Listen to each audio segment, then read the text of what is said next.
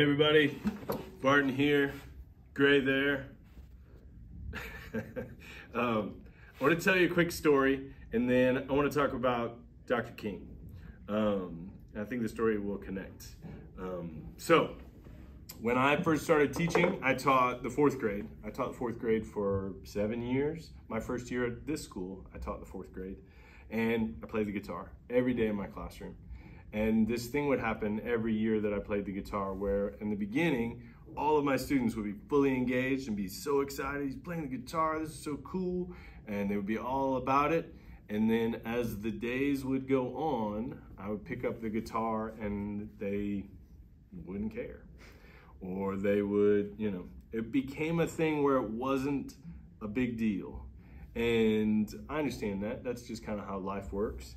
And the connection that I want to make is I think that sometimes that happens with Dr. Martin Luther King. I mean, this is a man who did incredible things, like shook the world and changed our country, but then also the world with his thoughts and the things that he helped to create and initiate.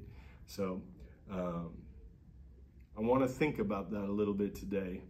And I also want to introduce you to something about Dr. Martin Luther King that maybe sometimes is forgotten. That's not always considered. So this is something I feel like ties in. So most people are aware of the dream. I have a dream. It's a beautiful dream. The speech, if you've never, I would encourage you to go and look at the words from the speech because it's pretty amazing. Like his writing was just beautiful. So most people are familiar with that. In 1964, through the work that he did, he passed the Civil Rights Act. Most people know this, which again, it was an amazing thing. And it really was driven mostly by him and his ideas and his organization and all of that. But he lived for some years after that, before he was assassinated. And he created this other thing. And this became another project that was really important for him. He called it the Poor People's Campaign. This is related, I think, to the present day. What I'm going to ask you to think about just for a moment is this idea, and I think it's the real idea. Somebody, quite possibly, in the room where you're sitting currently, doesn't have enough to eat tonight when they go home. And that's, most people don't like to talk about that. That's kind of a personal thing. That's maybe an embarrassing thing for some people, but that's a reality. And we live in a country that's like, it's a pretty special place. But to think that some people may not have enough money to be able to feed their family, this is a problem. And this was a problem then. And Dr. King was on it. He wanted equality, not just for people for the color of their skin, but equality across the board. And so he created this campaign. It's called the Poor People's Campaign.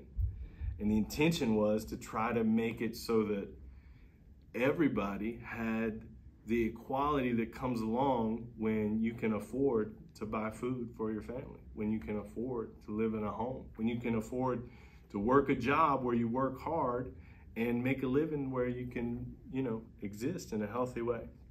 So I want you to think today just a little bit about this question. Because this question was driving Martin Luther King's thoughts with regards to the Poor People's Campaign. And they were working to try to pass legislation to help people. So economic justice. What is economic justice? Just something to think about. And I'll say it one more time. If you haven't ever read the I Have a Dream speech, it's long, but the words, they are amazing. So, yesterday we were celebrating Dr. King with a day off, and I hope that you enjoyed that time. Today, think a little bit about what he was trying to do. We can still do this. We could still find economic justice, but we got to think about how to. Good to see you. Thanks for watching. Barton and Gray out.